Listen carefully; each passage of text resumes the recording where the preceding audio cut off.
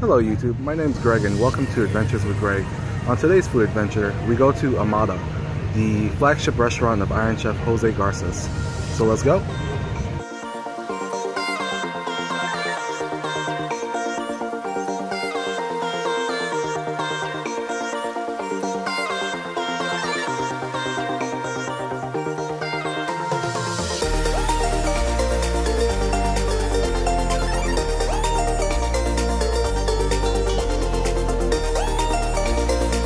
An interesting site near the restaurant is the Irish Hunger Memorial, which is co-designed by Brian Toll and Gail Whitwer-Lard.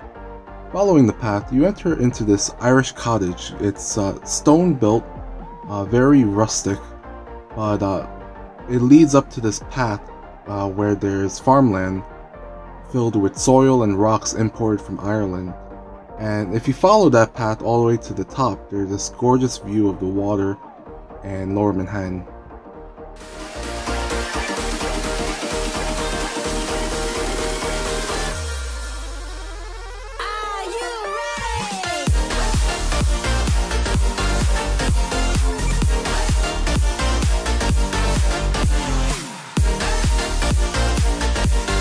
Jose Garces is a Chicago native Iron Chef named Best Chef Mid-Atlantic by the James Beard Foundation. Today we go to his restaurant Amada, which specializes in Andalusian tapas, Andalusia being a region in southern Spain.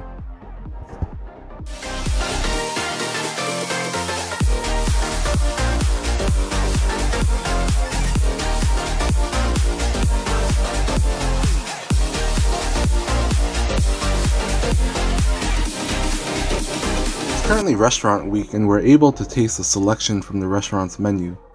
Unlike a normal restaurant which serves around 3 meals, appetizer, entree, and dessert, Amada is a tapas-based restaurant which consists of small dishes that you can try and share. We were served a smorgasbord of food and it was more than we can handle.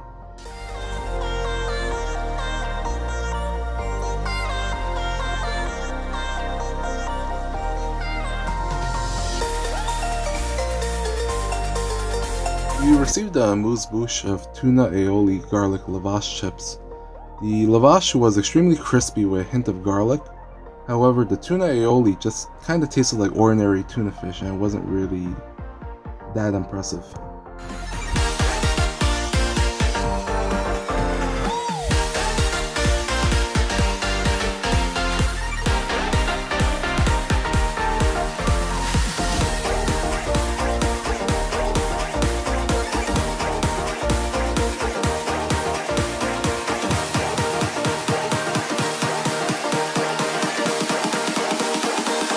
Next, we received the manchego with truffle lavender honey. I'm a complete cheese lover. You give me brie and bread and I'm good to go. This manchego was earthy and nutty with slight creaminess, but the truffle lavender honey accents the nuttiness of the manchego, but has this rich oiliness of that truffle, which you can't really find in any other mushroom.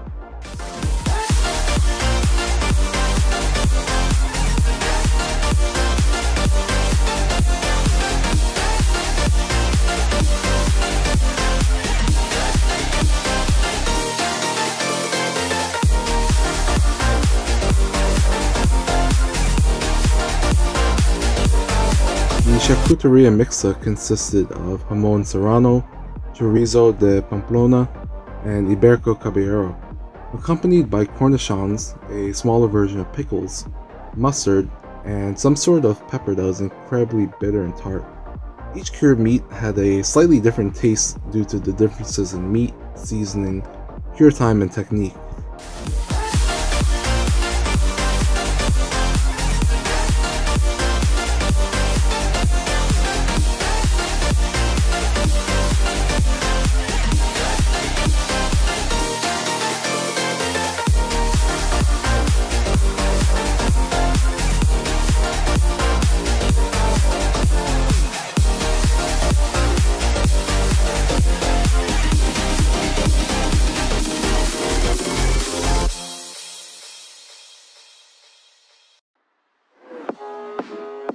The Coollos de Lechuga was a grilled little gem lettuce with aioli, pancetta, and an anchovy pine nut escabeche, which is a acidic marinade. The char nonetheless was nice, however I felt that the stock was way too tough. Even cutting it was still a bit tough. And the escabeche wasn't really balanced with the aioli, so it kind of left a overly acidic taste in my mouth.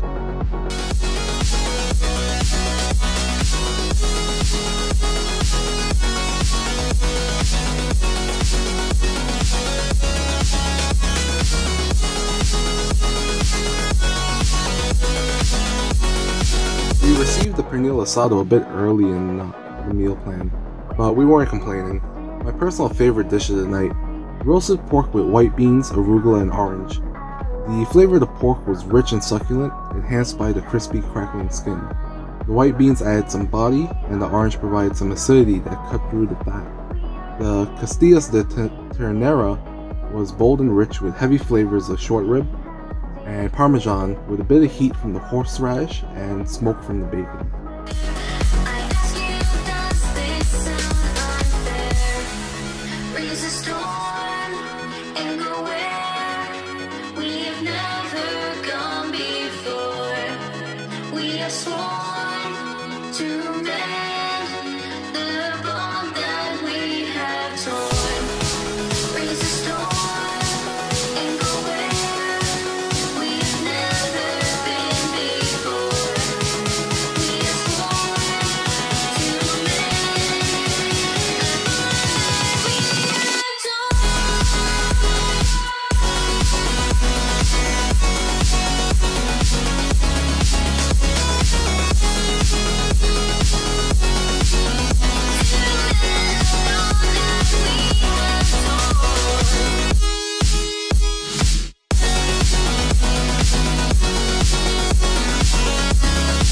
Pimentos de Pardon are flash-fried shishito peppers seasoned with salbixada, a nut and red pepper sauce thickened with garlic rub toast, and finished with sea salt.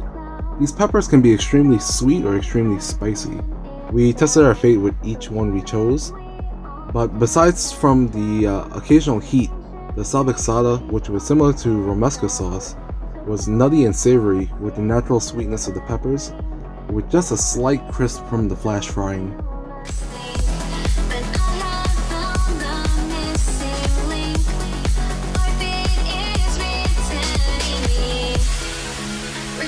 With an extremely tender octopus. I feel like they have a guy in the back that's just paid to massage this octopus because it was so tender and moist. An interesting addition is the usage of mashed potatoes instead of sliced potatoes. Felt that the nice soft texture kind of matched well with this octopus, and the flavors just went together well.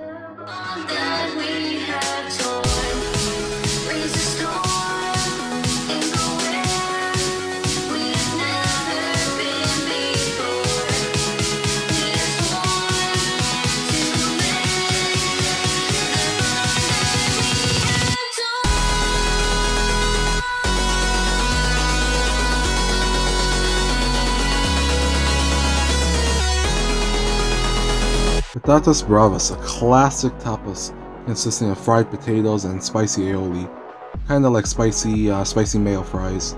But I felt these potatoes were a little bit lackluster because they weren't as tender and it didn't have as much flavor.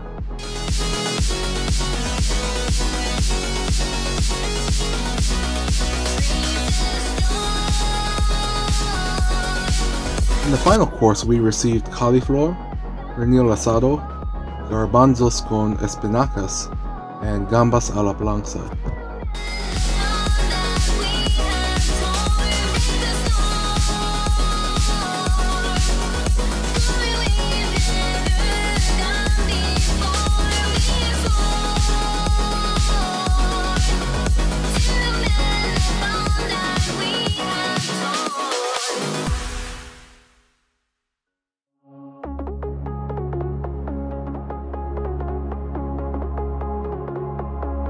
Our final dessert was a tocinillo de celo, a beautiful looking dessert consisting of an egg cream, hints of vanilla, and orange meringue, almond sponge soaked in caramel, topped with pistachio, orange zest, and cocoa nibs.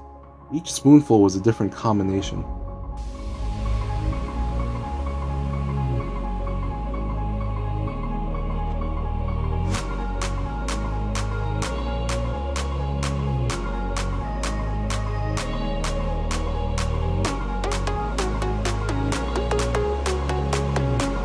After dinner, we had this unplanned trip to Sweet Moments located in Chinatown. We went there for bingsu, which is a type of shaved ice, and also this was one of the first times I've ever had a real latte at a coffee shop. I'm already a coffee addict to begin with, so the latte art was just icing on the cake.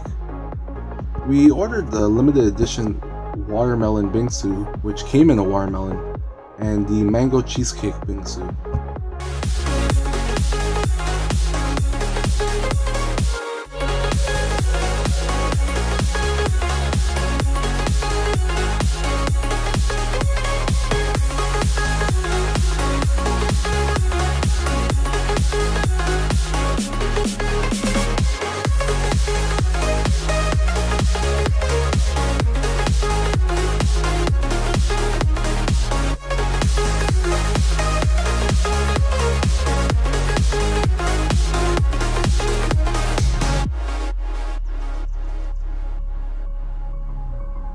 That's all, y'all. If you liked what you saw, be sure you leave a comment down below, subscribe for more food adventures, and be sure to hit that like button.